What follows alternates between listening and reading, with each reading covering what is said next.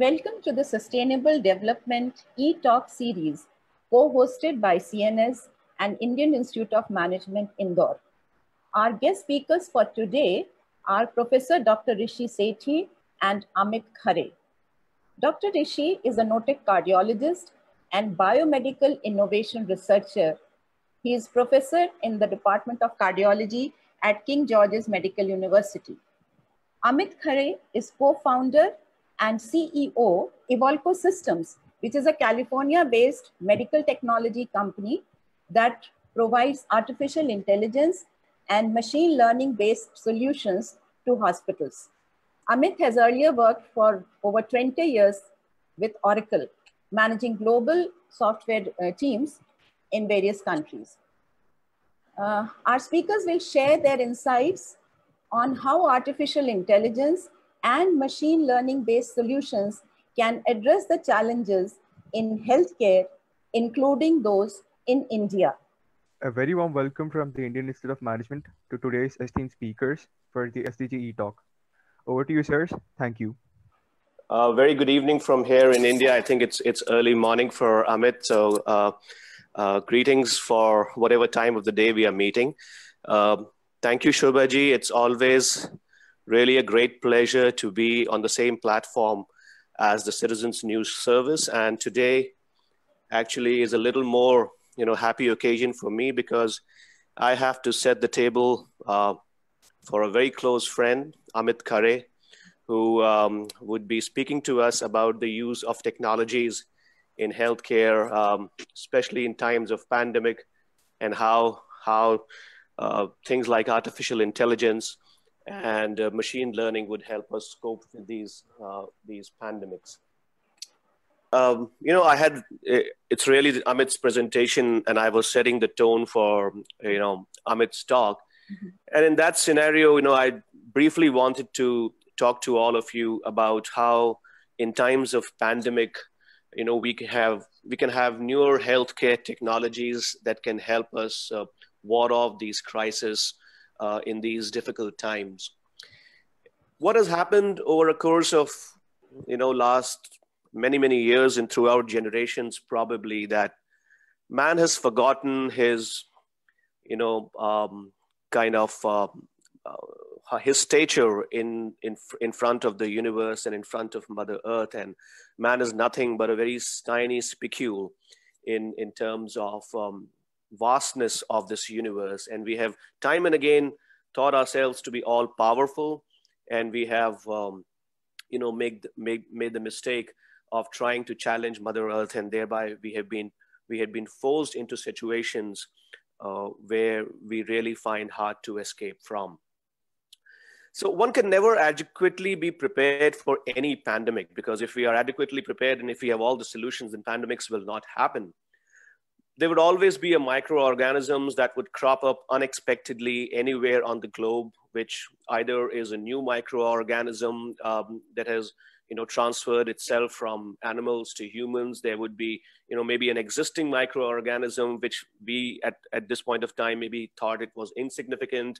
There can be a mutant form. So these microorganisms would keep on cropping up anywhere across the globe, from the meat markets of Wuhan to the deep jungles of Africa to maybe a ranch in Texas. And when these microorganisms catch us by surprise, then probably we will not have the diagnostic efficacy to diagnose them early on. We will not have therapeutic options in terms of medicines and vaccines. And our protocols to limit the spread would be actually naive in front of the contagious natures of these microorganisms. So I really want to quote one of Martin Luther King's phrase that out of a mountain of despair, there's always a ray of hope. So it's true that situations like COVID-19, like any other pandemic, are a mountain of despair for humanity.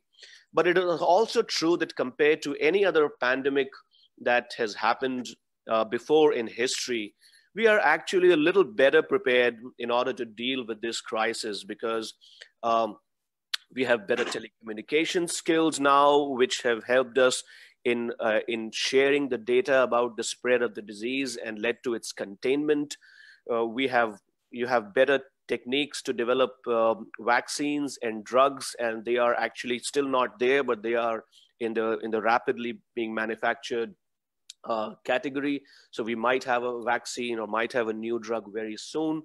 So we technology wise are better prepared. We have better technologies that hospitals can use to limit the interface between the patient and the doctor, and thereby limiting the contagious nature of the disease. So we are actually a little better placed, and that's a reason why we are having this talk today.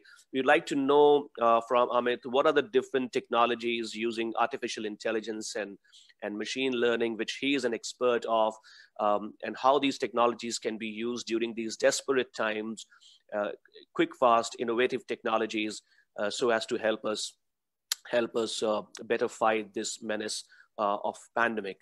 The technologies per se that we can use can be divided into two categories.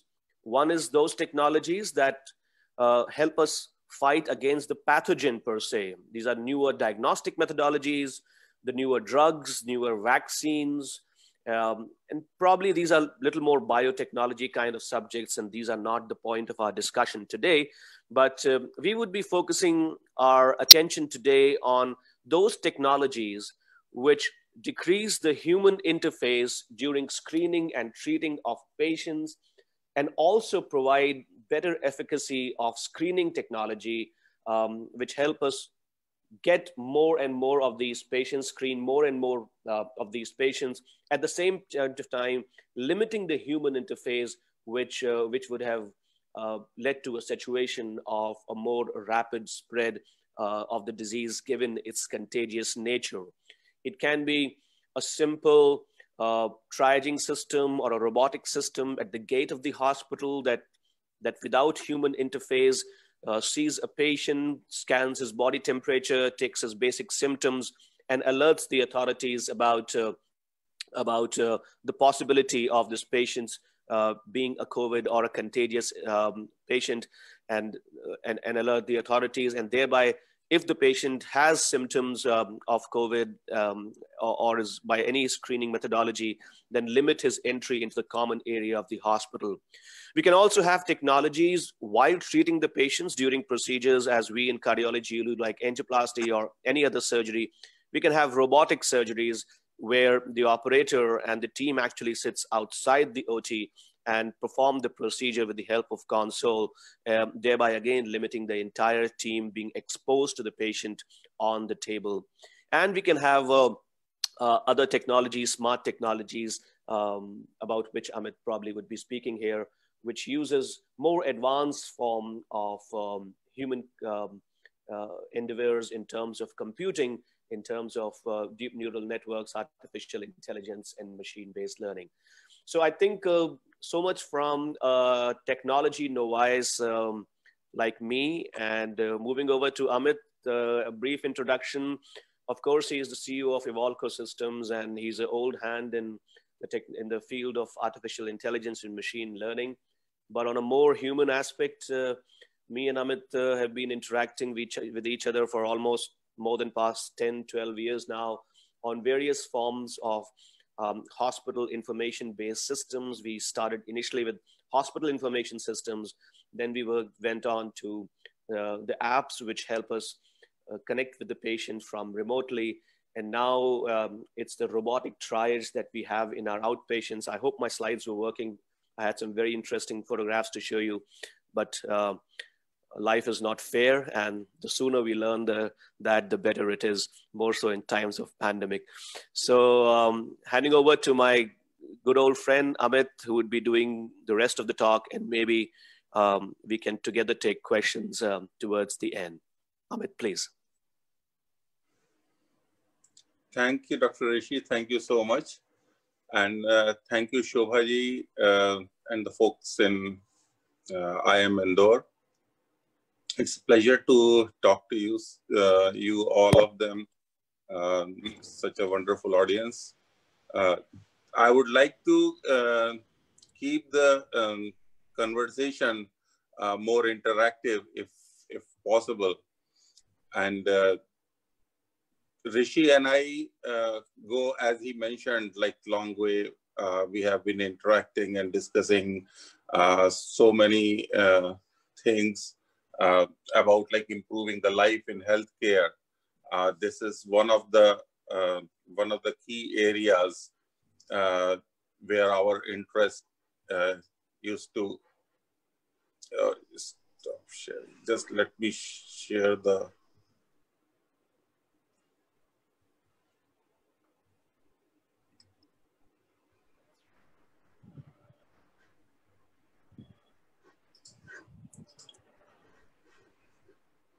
Yes, we can see your screen. Okay.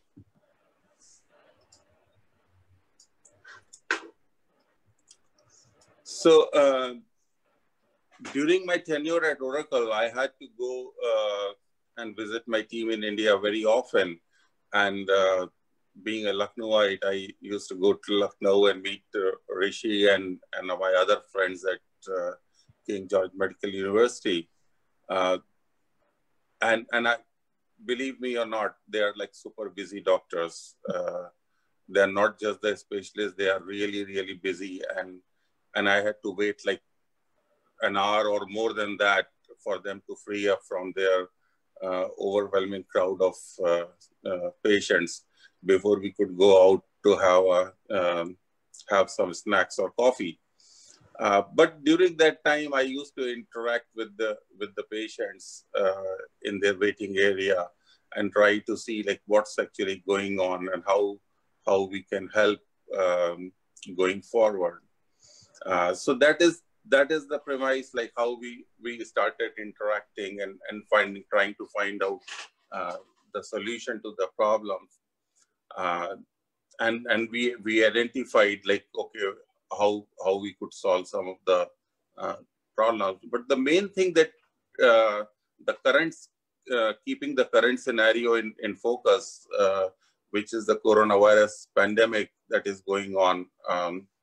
And I had like some discussions over here in Stanford with some of the folks here also. And everybody agreed that, yes, a lot of focus is being given to infected patients and to avoid infection and avoid spread of infection and all those things.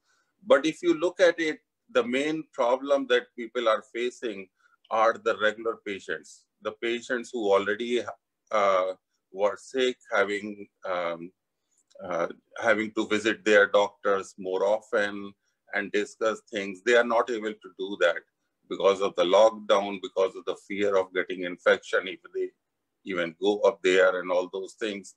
So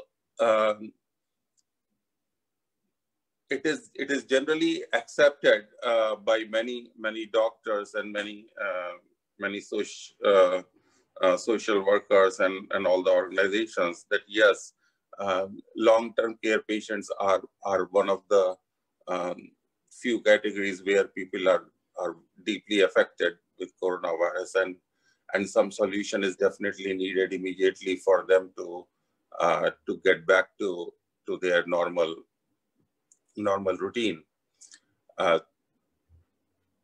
During our discussions with Rishi and with other doctors, we recognized three problems back there in a couple of years or maybe more. And recently these problems were endorsed by Niti Aayog. Their report came out in December 2019. And the main problem that people are associating with healthcare is that the most of the treatment is episodic. And because of the episodic treatment, there is no focus on identifying the non-communicable diseases, which actually becoming the leading cause of death. It was like a 0 out of 5 in 1990 to top 3 out of 5 in 2016. So these non-communicable diseases, which are diabetes, hypertension, and all those, and these are the cancer and other diseases. So these are the one which hogs up most of the health system resources. And if they are not treated and if they are not screened early enough, there is a heavy load on the system. In addition to that, once it is diagnosed, it requires a very regular monitoring and all those things. And if that is not done, then there are preventable complications which end up like taking the life, and in extreme cases and disability, those type of those type of problems that we face in the system. But if you look at it from the point of view of India, the ratio of doctor to patient is very obscure. We have about like 1,700 patients per doctor, or 1,700 population for one doctor, compared to 1:900, which is recommended by WHO. And in case of rural India, it is even worse. So there is a shortage, and the problem that we are seeing is that the patients are increasing at about like a 12%. Doctors are increasing about like 5 to 6%, which is... Hello? So, and that is actually causing more problem, because doctors are not going to, we are not going to get the doctors fixed in couple of decades. Specialist doctors are really rare, and all these like long-term diseases require the specialist help. And we believe only technology can help. So our focus is, there are about like 1 billion long-term patients in the entire world right now, and that's increasing, which is a worry. What we thought like how to fix the problem is if we can provide the decision-making information to the doctor before the consultation, whether it is a new consult or follow-up, so doctors can make a better use of their time. One of the key things that technology has done these days, and you all would agree, if we have to meet like about 100 people, it will be next to impossible.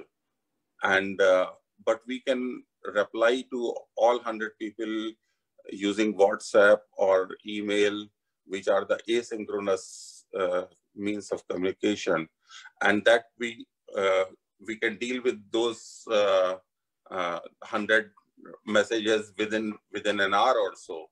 So that's the advantage of asynchronously working.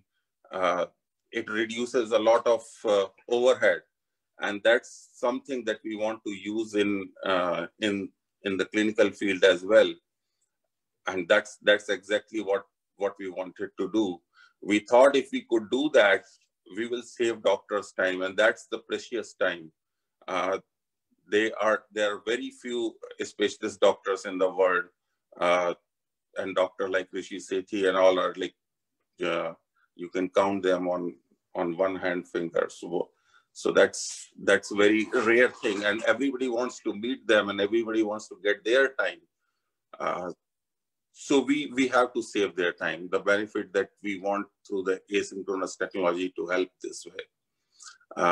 Similarly, if we get their time, it is very important, because for the patient, that time means like they will get better results. Their complications will reduce, and they will have a much better life, quality of life, if they are in best hands, and that increases their satisfaction and all those things. And asynchronous means when you are not synchronously meeting the doctor, then you are having fewer trips. That means you are reducing the exposure to infection. That's very important in the current scenario, where the patients who are already having problems, they should not incur and get newer problems. So that's so I'll go by one example, I'll say like, okay, how we can asynchronously screen the patients. So at Evolco, we developed the technology, which we call the robotic triage, a robotic system using mobile devices, screen the patient. So we will take the information from the patient and try to find out what is actually going on and prepare a good profile for the doctor to take a final look at it and decide what the treatment plan should be. So it intelligently knows like, okay, what the issues patients are going on once the patient starts. And that's exactly what happens when you go and meet a doctor. He will ask like very intelligent questions. Within like 7 or 8 questions, he will figure it out what's going on. With some diagnostic and all, he will just like confirm that the problem and start the treatment plan. And so interaction with the patient is a longer process. And if that is taken care of by some software, that will help the doctor a lot in their saving their time. So we'll take a case of chest pain. I'll just like show you how software triages the patient. If we take, like say, chest pain, a patient comes with the chest pain, and then software would say, okay, are you having a chest pain with exertion or without exertion? Trying to find out more relevant details. So these questions decide like which way the diagnosis and the treatment will go. So they try to find out cardiac symptoms. There are other cardiac symptoms other than chest pain. Then they would like to know whether it is radiating or something, and the person said, yeah, it is small left shoulder, which is very common in chest pain. People do refer to that, okay, on the left side, if they are having chest pain, definitely got to be heart related and all. But software tries to find out whether it is related to the shoulder or it related to the chest pain. It could immediately say, you raise your hand, and that means it's ruling out the problems with the shoulder.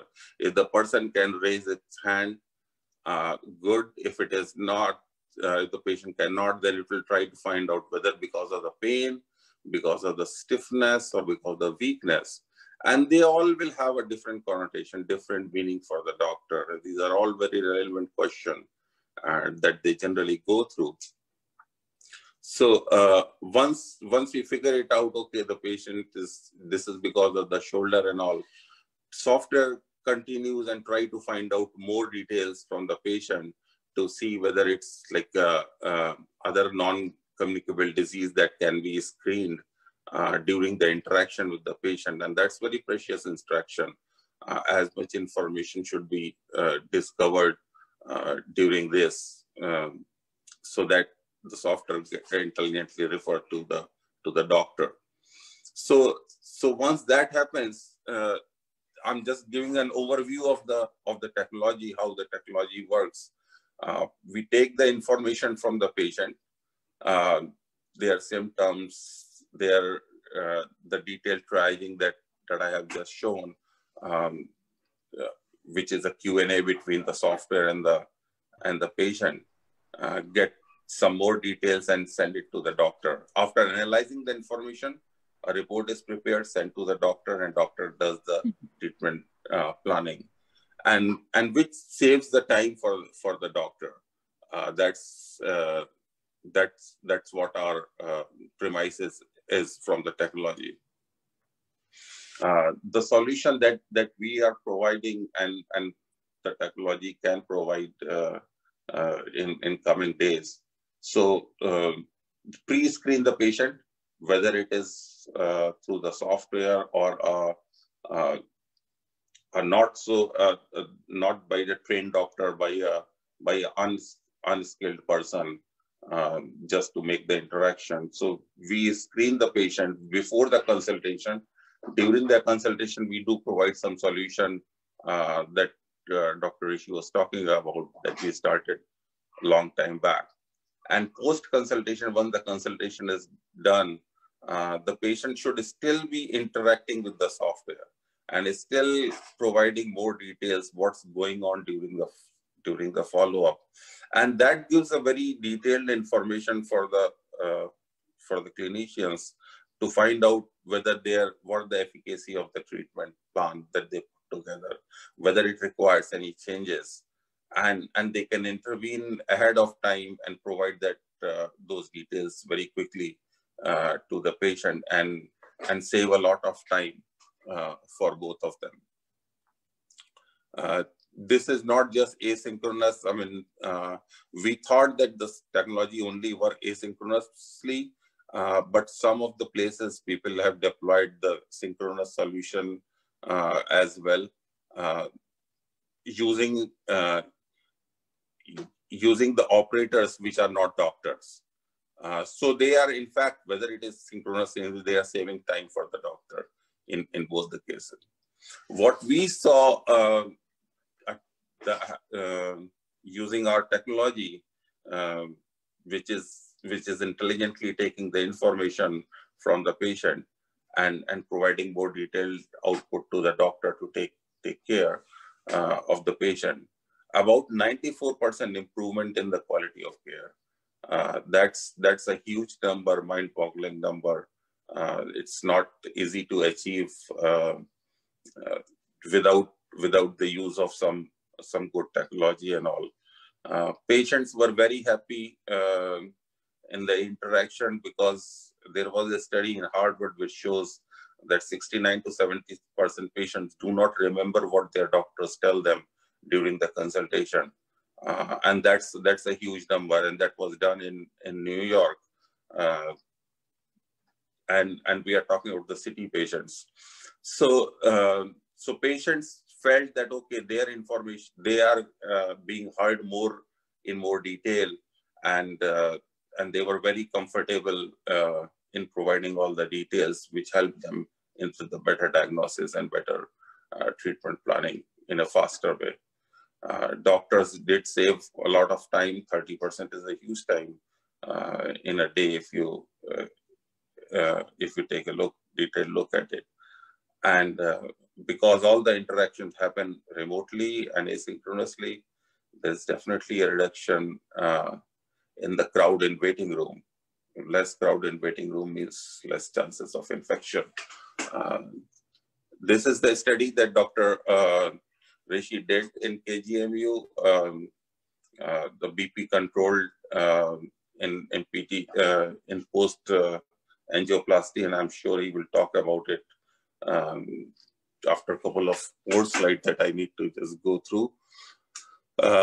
We served about 8 million patients so far using this technology, and we hope that similar technologies will evolve, and a lot of patients should go through this. With that, I will just hand over the mic to Dr. Rishi to talk about the study that he has done, or it was done under his guidance. Dr. Rishi.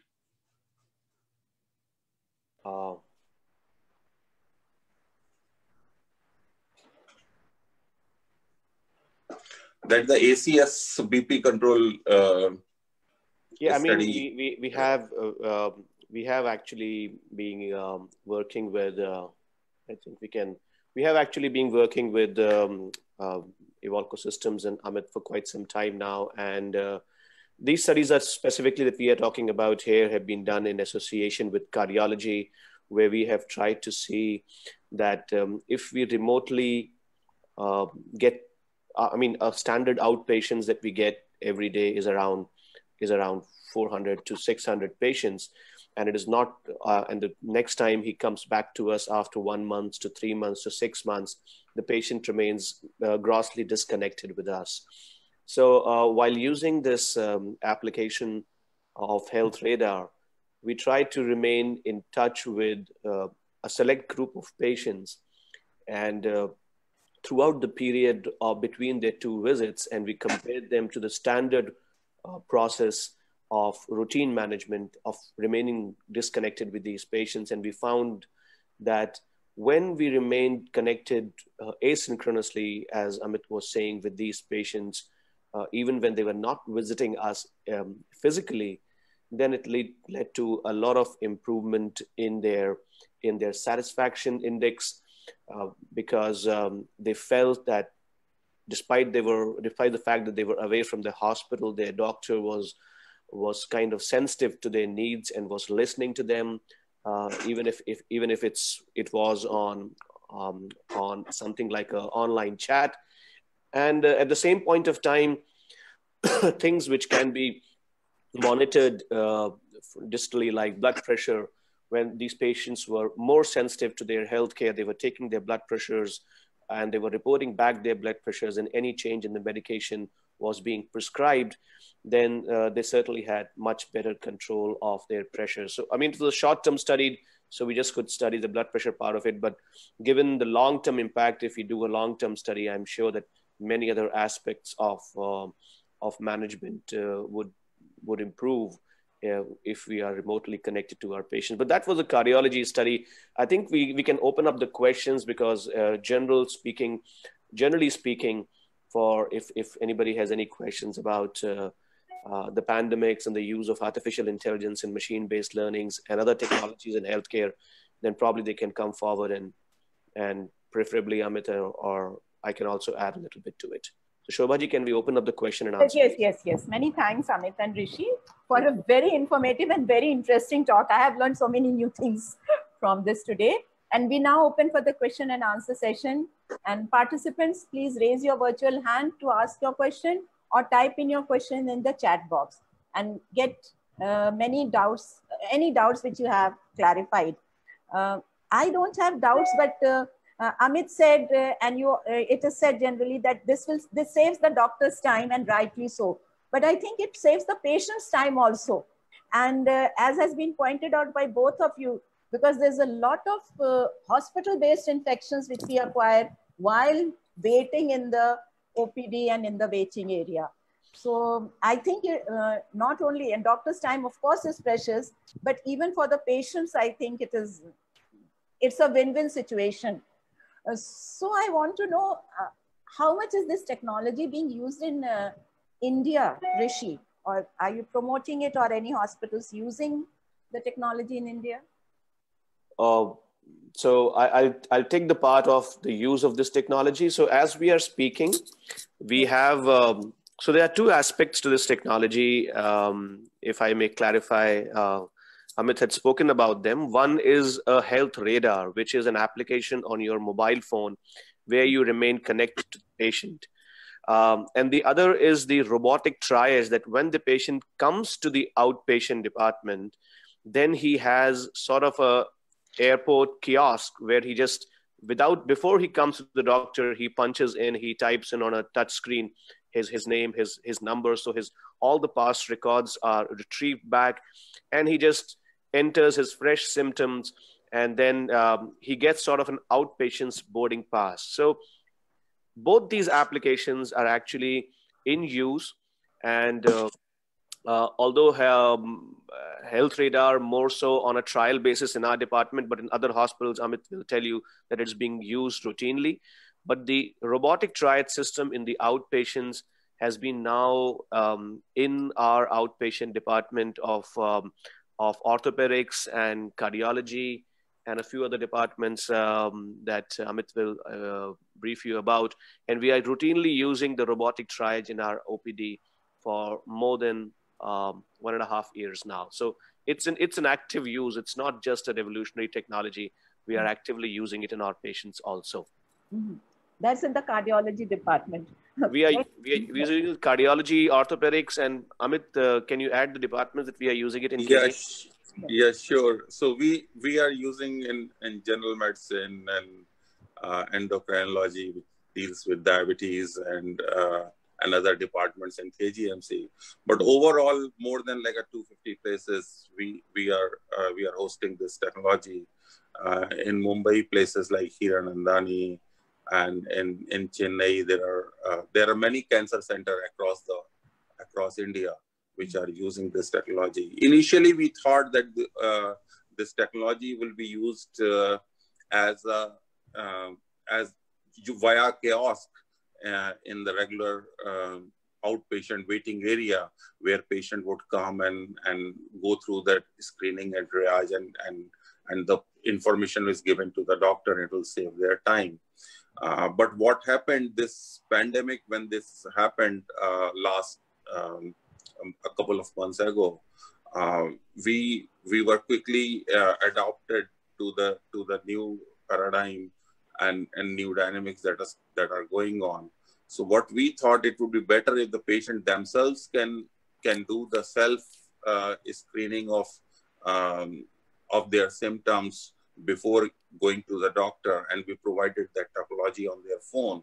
So what is happening now is that most of my cancer patients across India who really require like immediate intervention from their physicians and from their doctors, they are going through this. They are screening themselves almost on a many times a week, and sending their information to their doctors, and not actually, and virtually meeting them over the video call or something like that. So that's the technology being used, and we are glad to inform that about like 8 million patients so far have been subjected to this technology. Yeah. That's a huge number. Are you working in other countries also apart from India? I'll ask about USA just now, but yeah, we are working in USA. There's a Montefiore Cancer Hospital in New York who we are working with, and there are like around like 25 cancer centers across US who are using our technology, and some trials going on in Stanford as well. Then we are working in UK also. Some of the large diabetes and hypertension clinics are using this technology to remotely screen their patients and not having them to come to the hospital, and not just depending upon on the video technology to connect all the time and interact for many minutes with the patient. This helps them to get the offline information, prepare themselves, and the conversations are very short because the preparation is all done beforehand. Okay. We have a question from Babu Rao, who says that many of such machine learning algorithms require a huge amount of data before they can be used to give useful results. For example, neural network, it requires a large amount of data to develop the network. How will it be tackled in a situation such as now in COVID-19, where we can't be sure whether there is accurate data available or not?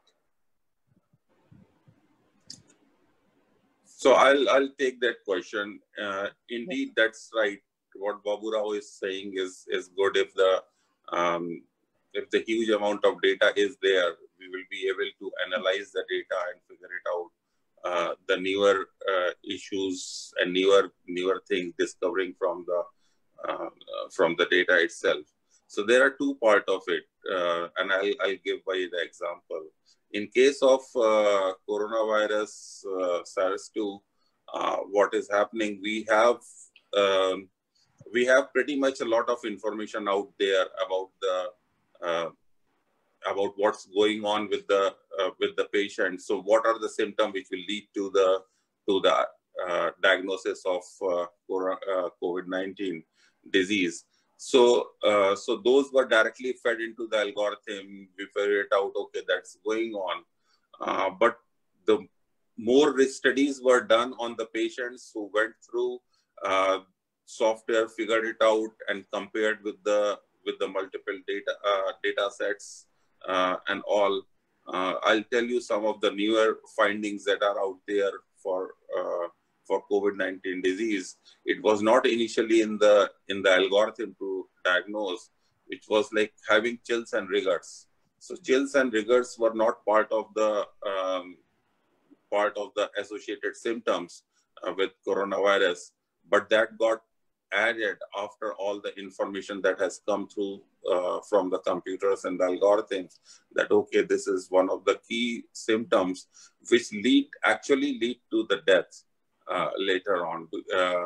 And all that information was coming into the system. So that's the coronavirus current thing. But if you look at the other studies that were done with the data sets, what we did in one of the study, I was remotely involved in that. The fundus of the or retina of the eye was examined for about like 60,000 patients, and we were we were finding out all the retinal diseases and all those things. But the correlation that computer found that there is a certain set of imagery in the retina image which associated it to heart disease. And so a retina image can actually, in future, that would come out even more stronger way to diagnose that, okay, how to diagnose the patient of heart disease just by looking at the retina of the patient. So those are the newer things that are always available from the technology. Okay. Sri Shanta wants to ask a question. I can see the virtual hand raised. So, Sri Shanta, please ask your question. Thank you, ma'am. So just a hypothetical scenario, the app might diagnose the patient with a particular disease, but when he actually goes to the doctor might think it's something else. So don't you think it's actually undermining the competence of a doctor, and the physician might view it as an unnecessary second opinion? It's actually I would look at it in a different way, and I'm sure I would like Dr. Rishi to comment on this as well. The software, when it screens the patient, it's not like providing any treatment or any diagnosis. It gives all the relevant decision-making data set which are important for a doctor to make a decision. It's not replacing the doctor. The software is not saying, hey, you have a STEMI heart attack, or just take this pill and you will be fine, or rush to the doctor or something like that. But it gives enough data points for the doctor to make an intelligent guess what is actually going on with the patient. So their decision making and their interaction and their time is actually saved with that. If we undermine the effort of a doctor, that is not the that I don't think is the objective of the screening of the patient. The screening of the patient is to find out and give enough information to the doctor. Dr. Rishi, I mean, what would you like to add to that? I mean, the same kind of fear has been with every technology adaptation whenever it has come. I mean, the real threat of artificial intelligence, people say that, it's going to replace humans and things like that. So that kind of perception and threat perception is always there. But over the years, we have realized that it is really overrated. And just to add what Amit was saying, that we actually have been using this kind of system, not technology based, but human based for years. You have physician nurses outside a hospital, outside a doctor's chambers that do the basic homework. You have your residents working the same kind of taking the basic flow charts and basic vitals of the patient. You have referring physicians who, do the same kind of thing. And ultimately, it's the responsibility and the judiciousness of the final treating physician, whether to accept that or not accept that. And his position is neither challenged by it nor is compromised by it in any way, I think. At the same point of time, since he already has that kind of data set in front of his eyes, if he just can cross-check on a superficial level and then apply his mind and his time better to make a decision, an informed decision for the patient. So I think having being using it for quite some time now, I think it's only help and not a threat to the physicians. Yes, yes. We have a question from Isha Garg. Although I think Amit had mentioned it in one of his slides, that what has been the response of patients regarding the use of such technologies in different countries where it is being used. So maybe Rishi, you can give your... Yeah, I mean, I can take that first. I mean, who wouldn't, I mean, if I ask a patient to come to my outpatient at 8 a.m. in the morning on a mid-working week, and wait till like 3 p.m. to just get 2 minutes of my time for a problem which may be as small as tweaking his antihypertensive medication because his blood pressure had been hovering a little bit above the baseline levels. I don't think so it's efficient and it's very conducive atmosphere for him to wait that long. So given the traffic times, given the distances in India, I mean, who would not like to remain in touch with his doctor without physically going and spending a lot of time, money, effort? And when the patient, many a times when they come with the relatives. So at least, I mean, two people have to take the day off and things. So I think it's really a win-win situation, more so for the patients than for the doctors. So I think, patients take to it like fish to water. Yes, yes. Amit, you would like to add something? Yeah, I mean, one of the part of that question was about the other different countries. I'll give you a very short example of UK. In UK, a doctor is asked to spend minimum 5 minutes with the patient in order to get picked. So they cannot see more than 12 patients in an hour. So what happens, and they get, so if they see more patients, they don't get money. If they see less patients, they don't get money. And so what happens, and what was happening with most of the doctors were, they were spending much more time than 5 minutes with the patient. So their efficiency was going down, and a lot of things which a software can does, and if the software has got the intelligence and all those things. So they said that, okay, because of the reports from the software and all those things, they were able to spend about 5 minutes with most of the patients, and still in the compliance with the NHS and the national guidelines. That was one of the reasons why people in UK preferred, because the documentation there are very strict guidelines for the documentation in UK, and all the patients have to, information has to be filled for all the patients and all. And it is definitely not possible for a doctor to complete all those things in 5 minute time that is given by their national health system. So those are the important aspects from doctor's point of view. Okay, perhaps a behavioral science question from Rahul Sharma, who says that patients value doctor-patient interaction a lot. If they are able to talk to the doctor, and of course, very often they want to talk more to the doctor than what is required. And as Rishi says, when you're dealing with 500 to 600 patients in the OPD every day, how is that possible? So how is the faith of patients in artificial intelligence and machine learning-based solutions? How do we reinforce that faith? So if we talk about remote monitoring when they are at home, at least they are still in connect with the doctor. I mean, they're not meeting him physically, but they are in connect with the doctor directly. So that part is, of course, answered there.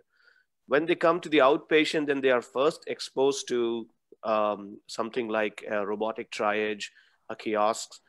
They again do come to their physicians. And while if they get, like, let's say, 5 minutes with their doctor, and if he already has all the relevant data points, that he would waste less time in doing that and more time in giving productive advice to them and talking to them in terms of allaying their fears and their anxieties. And if you get 5 minutes and the doctor spends 4 minutes in taking your blood pressure and pulse and doing your basic history and basic examination, then you get less of that quality time of when he has the position to talk to you in an empathetic way.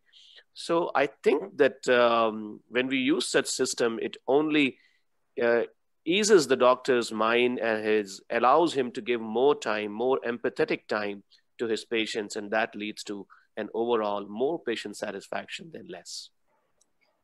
I personally feel, Rishi and Amit, both of you, that I think this technology is not, it's relevant to all hospitals, but I think it's more required in government hospitals.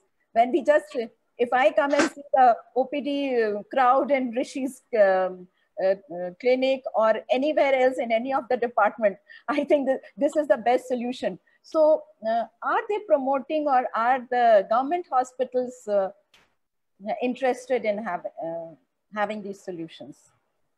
Yes, I had the interaction with many government hospital decision makers, and I met with the folks in Niti Aayog also, who are forming the guidelines for these things. One of the doctor is Dr. V.K. Paul out there, who is defining that, and then Ayushman Bharat CEO is Dr.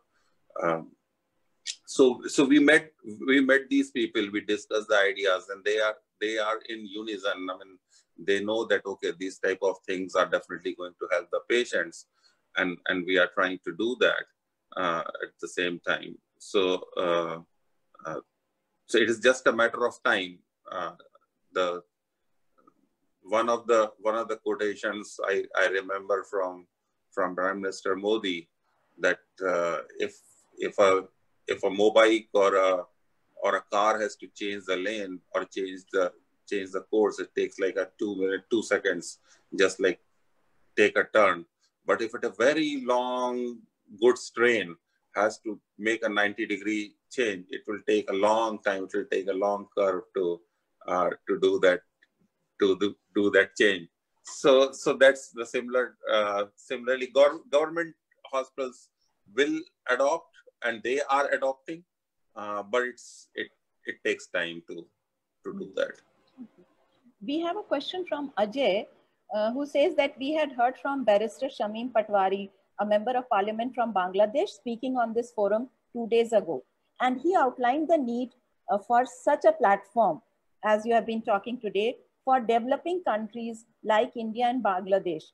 So what are your plans to go out of India, US and UK, maybe to other low and middle income Asian countries? Are there any plans? We have to get to that. There is no doubt about it. It is just that, like, the limited bandwidth that a newer companies generally have to expand quickly to these other economies. But I'm sure we would like to address the information, address this issue at the other countries as well. Rishi, I think you know Mr. Patwari. Yes, very well. He visited us some time back. Yes, yes. So maybe you can carry it to Bangladesh, because he had just expressed this need 2 days ago at this forum only. I would surely apply a friendly arm twist to Amit to go to Bangladesh at least for our friendship. Yes. Then we have a question from Rahul Sharma, who says that we have heard from the Supreme Court lawyer, Mr. Anand Grover, again in this SDG talk series last week, about patents and intellectual property rights barriers. Are there any such concerns with these solutions? That is the first question, and then he has another question. So, Amit, I think you have to address that. See, these barriers are there. The newer people who are inventing the technology, who are building newer stuff, and they spend a huge amount of money to come up with the solution, and a lot of effort has gone into the system, and they generally try to protect it with whatever legal means that are available in terms of like a patents, copyrights, things like that, and that's very normal for any company to have that. So I mean, using this technology, yes, I mean, people can use the technology if they want as such. But yes, there are limitations to using that if there are patents associated with that. Okay. His next question is, what is the experience of working with healthcare providers using state-of-art technology? Have you faced any barriers there? Anything we can do better for more preparedness amongst the healthcare workers to accept new ways of doing things? The change is always resisted. I mean, across whoever, whatever we do. I mean, if I get out of my home and goes from the left side into the car, and then when I go to India and I have to get from the right hand side into my car, there is a change, and I feel uncomfortable with that. And that comfort slowly over, some are very small changes to make, and within a day or two you can get accustomed. There are others which will take a little bit longer time, and that also depends on people to people. In the healthcare, health workers, there are people who are extremely open to the technology and to the newer ways of doing things, and they adopt technologies very, very fast. But there are people who would resist, like you may still find people who don't want to change their rotatory phone even today. They love their sound of having that phone. So, okay. Rishi, would you like to add something to that?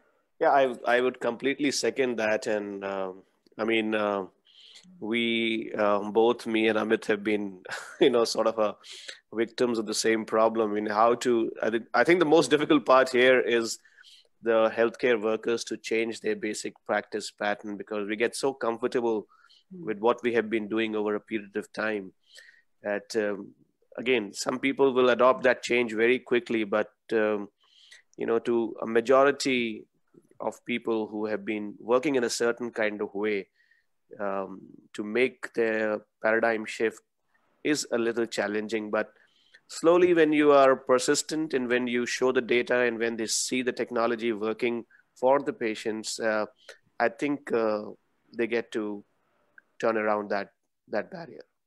Okay. Now, my one last request to the participants: if you want to ask a question, please be ready with it, because then we are about to close. I will just ask one question which is already there.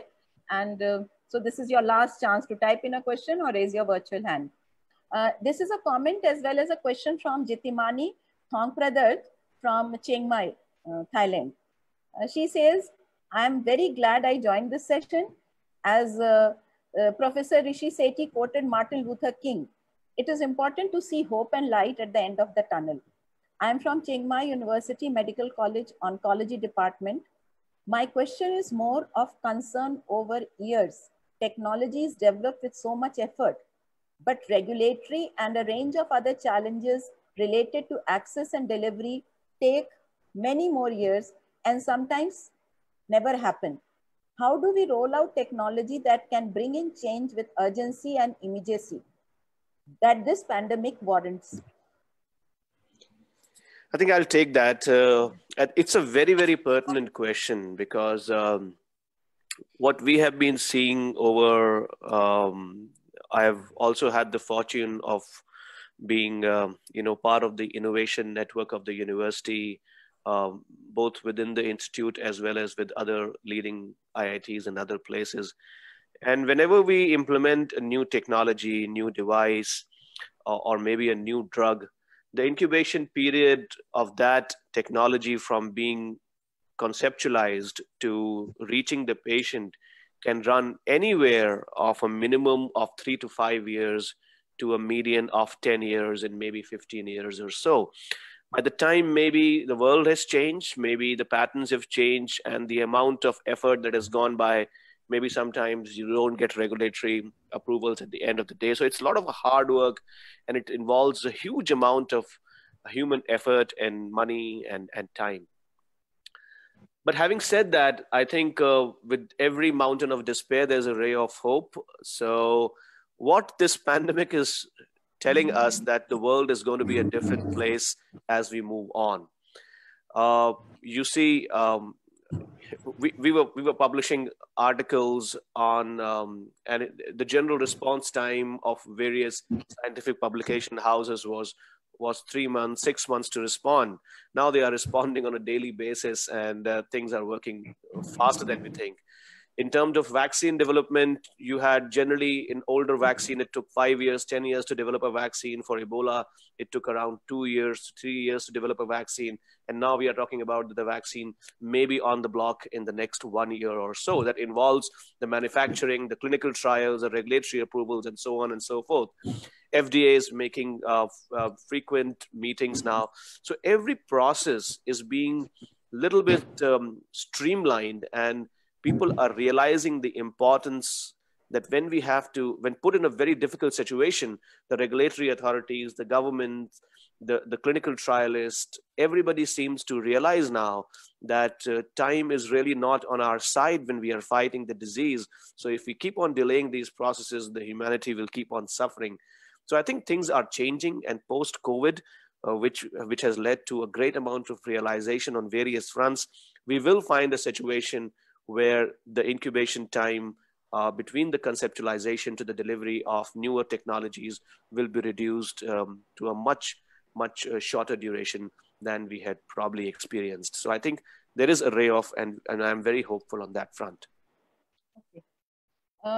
And Jitimani has a request for Evolco to come to Thailand. Amit, this is for you. And also, will it be possible to have such sessions with interpretations in different languages like Thai, Nepalese, and other languages, again, probably of the South Asian and Southeast Asian regions? Many people will be able to benefit from Professor Rishi and our technology expert. So what do you have to say to that? Amit, you are on mute. Amit, you are on mute. Amit, you are on mute. You are on mute. Yes. Yeah. Oh, yes. oh, how come it that be? Yes, Okay. yes, yes. Hello? Hello, Yeah, yes. we can hear you now. We can hear you now. Yeah. Oh, okay. So I'll be glad to come to Thailand. Please share my email with her. As far as the different languages are concerned, we realize that the best response from a patient can be gathered in their native language. And so we built in the support for native language. It supports 12 Indian languages. So there are, for every mostly, it covers a vast majority of India, not all the languages, but 12. But we know that, okay, we can incorporate any other language as well. So that support is there in the software. It's just a matter of exposing it to other languages, which we would do that. Okay. We now come to the end of today's session, and we will be meeting again on Monday, May 4th at 3 p.m. to listen to Dr. Ishwar Gilada, who would share India's journey to end AIDS since the first case got diagnosed in the country in 1986. Bye till then, and stay safe. And our sincere thanks once again to Amit, Khare, and Dr. Rishi Sethi. Thank you. Thank you so much.